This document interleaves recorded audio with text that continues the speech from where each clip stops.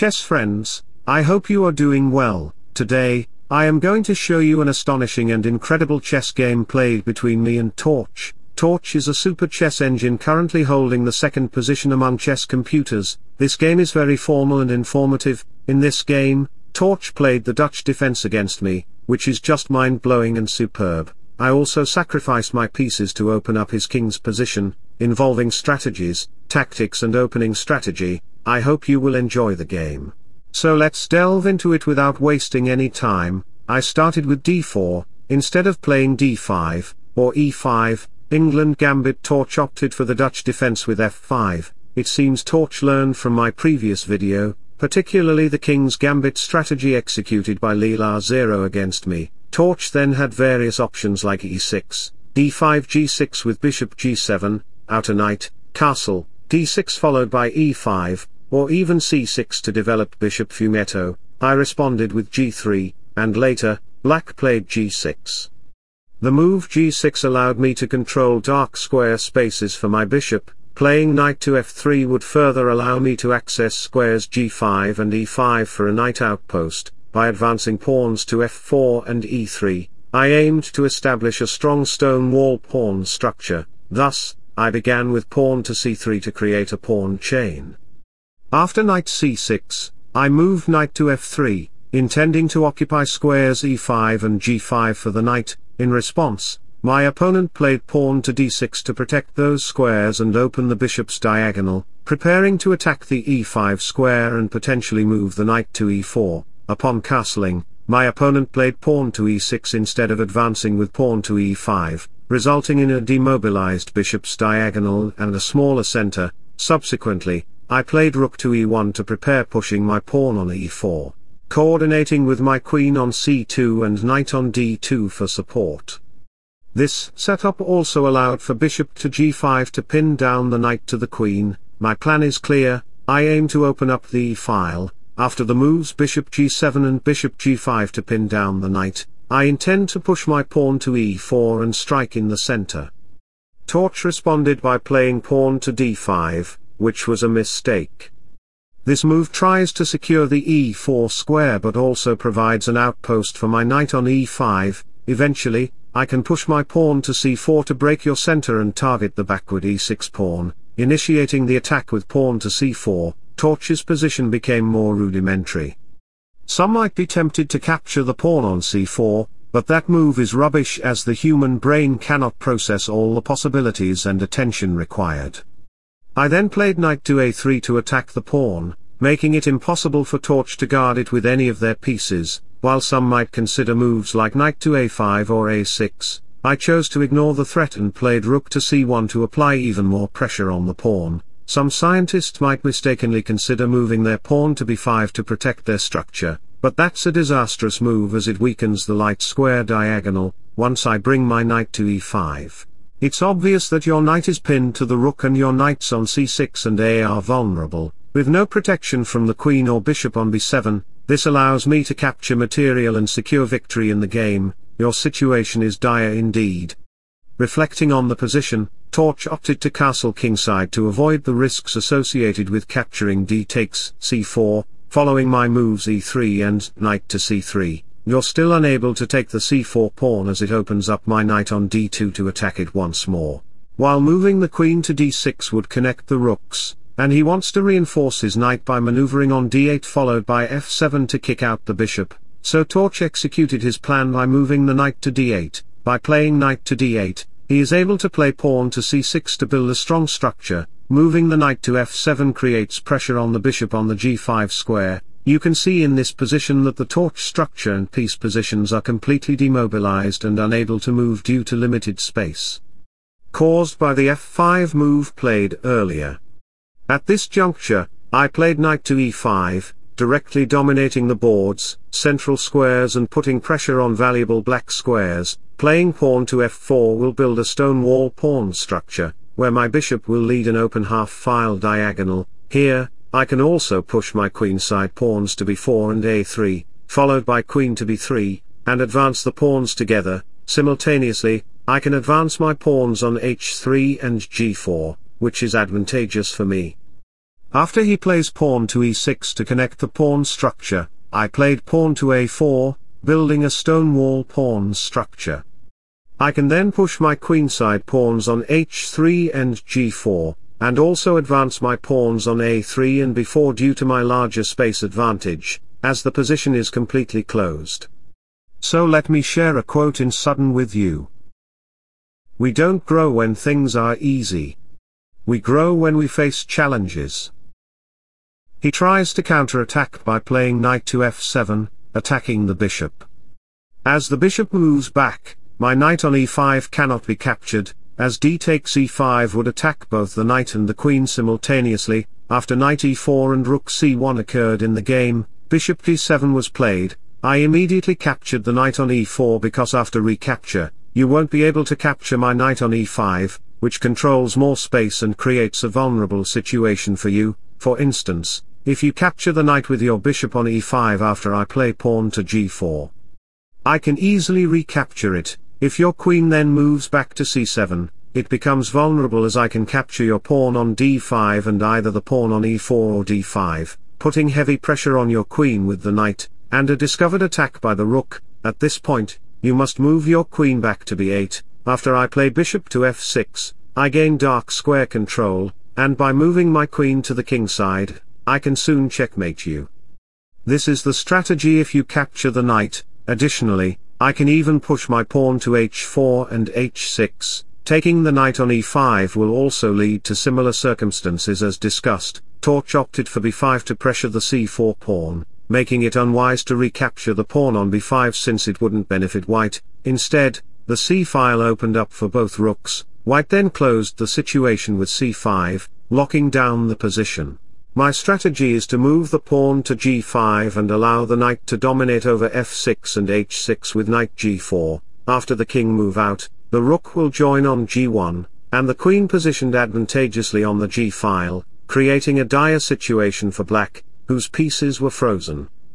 After queen c7 and knight e2, knight g3 was not as effective due to its limited reach. My main strategy was to activate my rook on g1. After bishop c8, king h1, a5 and g5 happened in the game. My knight is initiating a heavy strategy by reinforcing it on g4, taking control of these squares. In addition, the rook is coming there. Planning to queen move to h1 and g2 or h3, black had to address these stupid pawns in this squares for counterplay, otherwise he will lose the game like a cat invades a rat. Thus, after b4, bishop to b6 and a6, I played knight to g4 to seize control of these squares. Black played bishop to d3 to position it well, supported by pawns, and opening the a-file for rook activation. Due to their frozen pieces, black needed counterplay with a and b pawns. I initiated with rook to g2, planning queen to g1 later. After bishop to e1 and queen to b7, followed by bishop d2, black counterattacked with b3, but I locked the position with a3, blocking all counterplay. Black's attack was nullified, allowing me to focus on disrupting the king side. As the queen moved to e7, knight to c3, and queen to g1, my queen on g3 prepared a heavier plan, pushing h4, placing the rook on h2, and breaking open the file with h5, activating the rook. By playing knight to h6 or f6, the black king faced vulnerability. Another strategy involved rook g3, queen to g2, and rook to g1, creating a triple queen bishop rook threat on b3. Black then played pawn move to h5, which is a significant commitment. It can become both miserable or heavenly fortune for him. While capturing the pawn on h6 may seem tempting, it's not advantageous because the black king can easily move to h7, and the pawn on h6 serves as a protective barrier which is known as an umbrella pawn. So let me inspire you by making a quote. Every action you take is a vote for the type of person you wish to become. Instead of capturing, I opt to strike on the king side by moving my knight to f6, delivering a check. If the bishop captures my knight, I'll play g takes f6, opening the g-file and putting the black king in a vulnerable situation. For instance, if the queen moves back, I can play rook takes g6, forcing the king to move and then sacrificing the rook with rook h6, leading to checkmate on g7. So, instead of capturing on h6, I played king to g7, followed by bishop to e1, preparing to invade along the h4 square.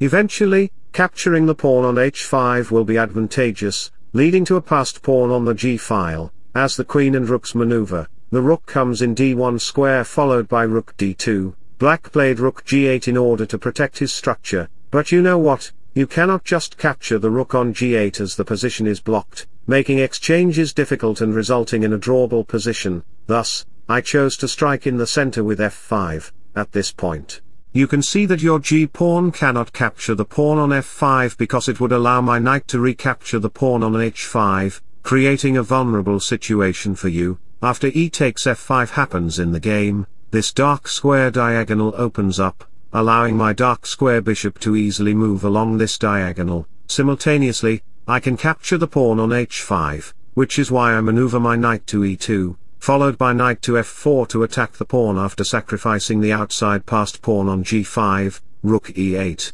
knight f4, and knight d8 happen in the game to protect the e6 square. I then make a daring sacrifice by playing knight takes h5, sacrificing the knight, as the two knights create a vulnerable positional weakness for you.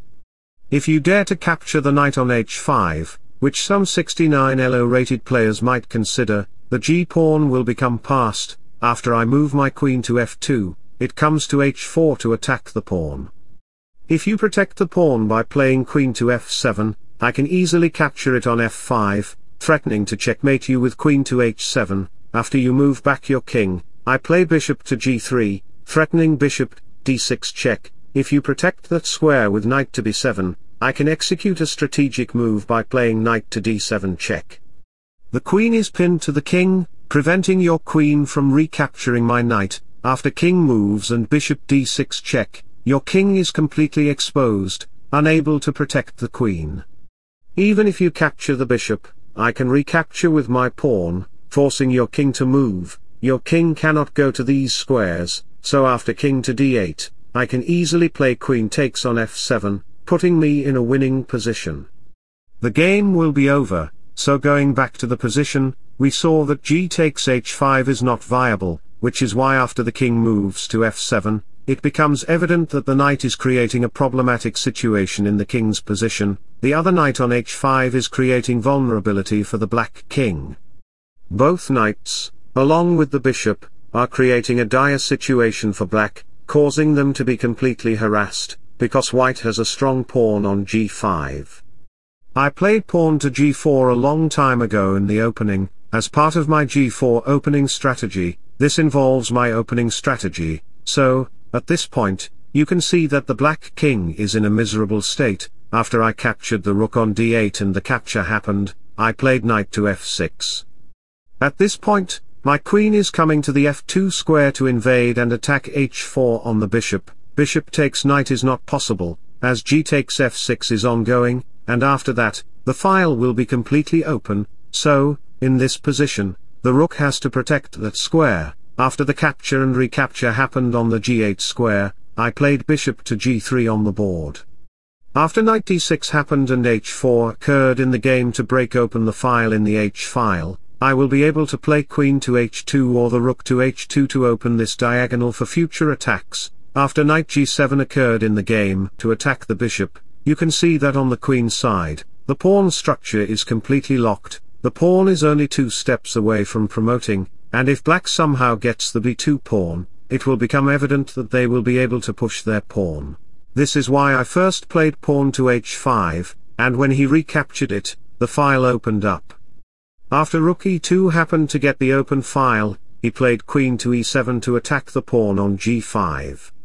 Immediately, I captured the knight on the h5 square to open up the g-file and get the passed pawn. In this position, my strategy involves my bishop having the open file, the other rook can come to the h2 square, and the queen can also come into play.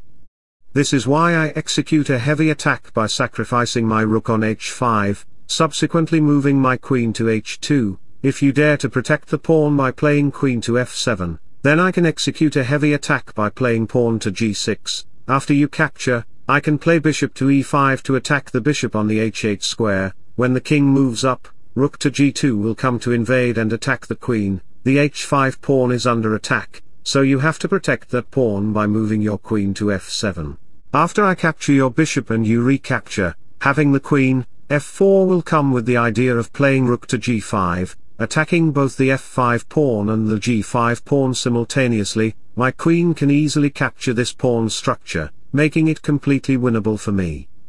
Going back to the position, we see that you cannot protect your pawn using queen to f7 or h7 square.